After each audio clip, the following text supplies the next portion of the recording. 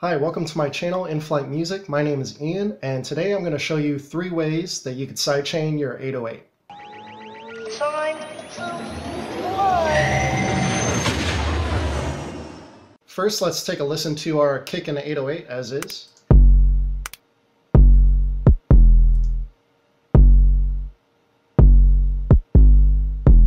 Okay, so the first technique that I want to show you is the most common technique to sidechain, and that is adding Fruity Limiter onto your 808.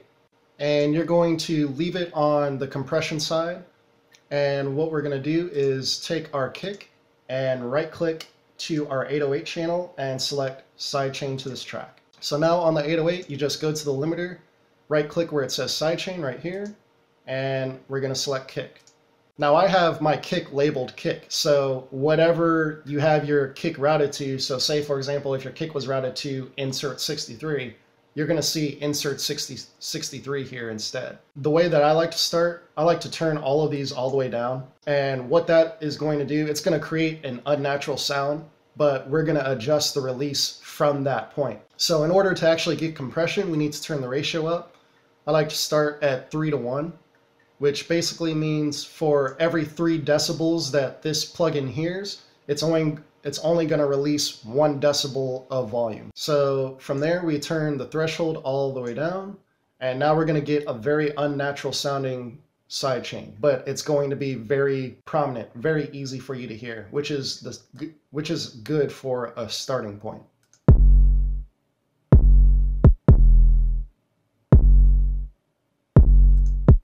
There you could clearly hear that the kick is ducking the 808. So to get this to sound more natural, we're going to increase this release knob.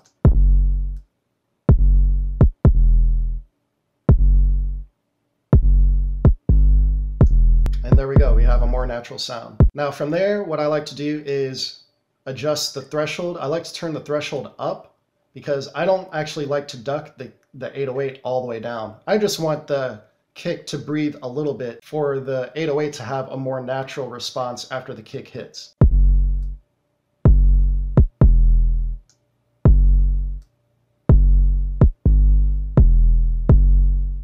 That sounds a lot more natural to me, and you can see that it is ducking the 808 just a little bit. So let's listen before and after. You can hear an explosion of sound without the limiter. Now with it, it sounds more even, more balanced.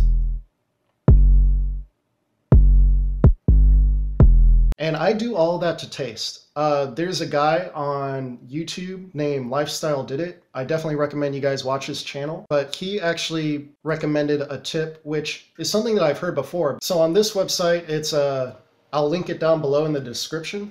But it's a delay calculator, which allows you to type in the BPM of your song. So right now, our BPM is 125. Calculate reverb and delay times. And now it has actual milliseconds for your release time on your sidechain compression that you want to use, if you want it to be exactly in time musically. These are really common delay settings for things like delay, reverb, release time on compressors. So if you want a straight 8th note delay or a straight or a triplet 8th note or a dotted 8th, you would use these times. I would be looking at 132 or 164. So it's saying 30 milliseconds or 60 milliseconds. So let's take a look at what that looks like on here. So here's 30 milliseconds.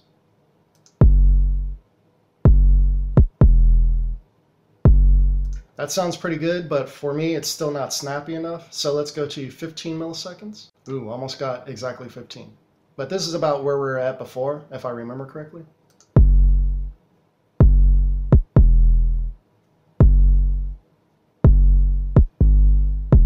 So from hearing that, I actually like something in between those two things. So let's go back to the website and look at one of these in between times. So I like something in between 15 and 30. So There's a 20 millisecond option. Let's try that. There's a 22.5 and a 20 millisecond. So let's try 20 millisecond. This is for a triplet. That sounds perfect to me right there. So yeah, this website can be useful if you're trying to sound more musical with your release times. You know, music is about feel and rhythm. I just kind of use my ears and go with what sounds good and natural to me. But yeah, that website is definitely useful for sure if you're trying to calculate exact release times. The reason I don't mess with attack or sustain is because I want this sidechain to happen immediately. The strongest point of the signal is the beginning of the sound. So that's what we're trying to get rid of in terms of it hitting these faders too hard. If I were to sustain this, the longer this 808 is going to be ducked and you're going to get a really unnatural sound. That doesn't sound good to me at all.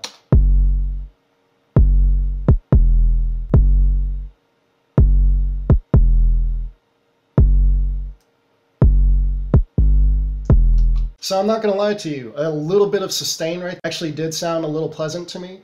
I think it is giving the kick a little bit more room. So again, it's all about using your ears, and don't trust what I'm telling you. Go ahead and test and experiment. Never just take my word for it. You got to figure out what's best for you. So even right here, I just learned for myself that I don't necessarily always want the sustain all the way down.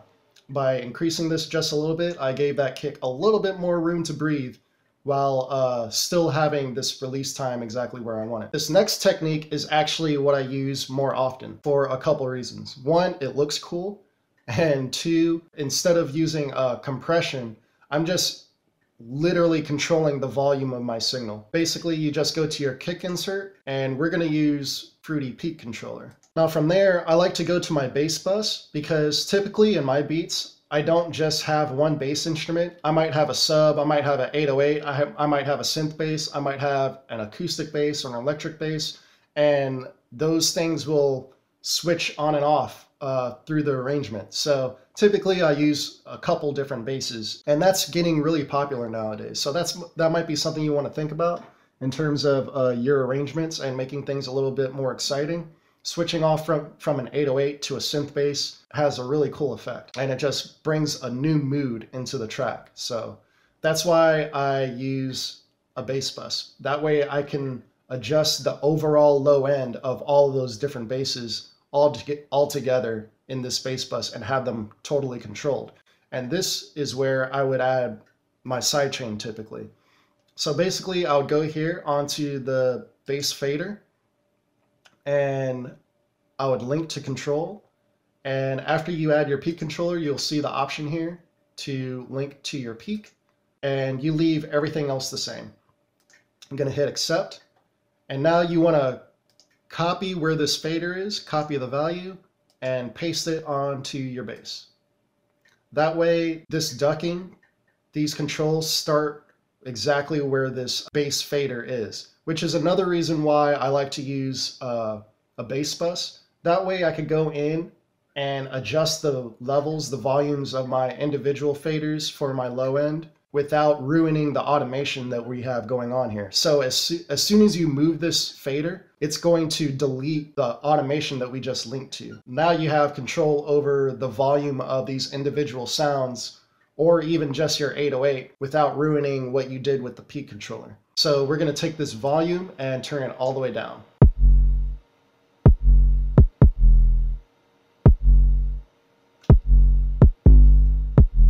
So you can see that this volume is going all the way down, and it's taking a little while to come back up. To make it come back up faster, just increase the decay all the way up. That will make it snappy.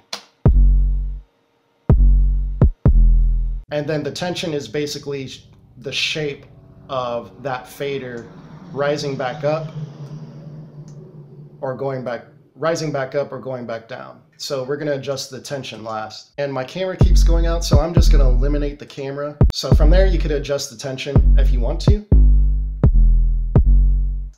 So going to the right, it's making the volume stay down longer. That's a pretty unnatural sound. So if we go to the left, it sounds snappier. So now let's take a listen before and after. This is without it and with it. It just really cleans it up. I'm going to reset the limiter again so that we can hear what this sounds like compared to the peak controller.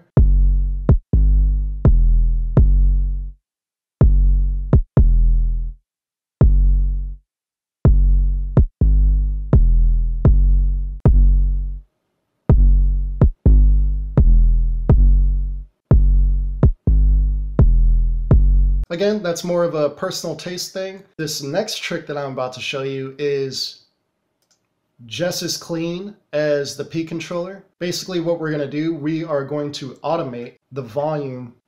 Just got a new subscriber. Thank you, Nick Lang, for subscribing. flstudio has a section right here called levels adjustment. These are specifically meant for you to automate. Let's right click that. Let's create an automation clip off of the volume. And now we can automate the volume right where every kick hit is. And we are going to add a marker here. We're going to duck the 808 down and have it come back up. And you could slide this all the way down to here. Let's go ahead and zoom in. Another setting that you could think about using when you're trying to zoom in really far, if you go to options and file settings, or project settings actually, you'll see this PPQ. By default, it's set to 96. And already you can see how the grid adjusted right there. I have mine set to 144, so you can see that we're more zoomed in. Just something to keep in mind, if you do this, CPU will go up higher, especially if you have a lot of stuff loaded up. If you have a large screen, that might help you. You'll see that this is set to the middle position, which is exactly the volume that we have set here, which is why these controls are perfect for automating. That center point is exactly what you have this knob set to. So now you could adjust the volume of your instrument or your sample exactly the way that you want. You could gain stage it from here. And then from here, you can automate it going down or up. That's why these controls are set exactly to the middle like that, just for easy automation. So yeah, we want this to rise back up to its full volume, which is right in the middle. So you could go higher or lower than that if you wanted to. And then you just adjust this curve, which is the same thing as that tension curve that you saw in the peak controller, to adjust how you want this volume to be manipulated. And that was pretty good right there. I was just messing around. Basically from there, you would just copy this. I'm gonna highlight, copy. You could shift, click, and slide.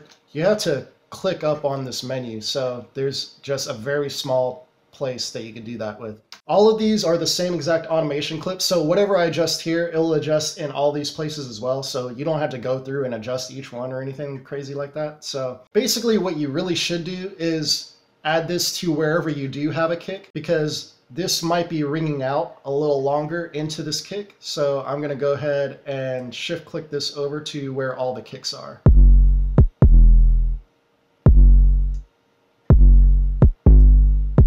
There you go, 3 different ways that you could sidechain. I would definitely say that the automation and the peak controller are the cleanest. Those are what I recommend doing. Probably the easiest way, the most popular way, is just throwing on the limiter and linking that and clicking sidechain here and just adjusting these elements right here. Especially if you're wanting to use that website to actually time out your release. That website's pretty helpful for that, for sure. So shout out to Lifestyle Did It and his channel. And definitely go over there and give him some support, because he's one of the guys that are consistently giving out good quality information, and he's not just regurgitating what everyone else is saying. He's coming up with stuff on his own. He's coming up with stuff that actually works, and he tests things out for himself. I can tell that, you know, he's actually doing the things in his own production that he's out there trying to teach. And not every channel is like that, guys. Like, you gotta figure out who the real people are out here. Some people just don't know what they're talking about for real. So he's one of the real ones. Definitely check him out for sure. But yeah, if you like this video, give it a thumbs up. Definitely subscribe, hit that notification bell, and I will see you in the next video. Peace.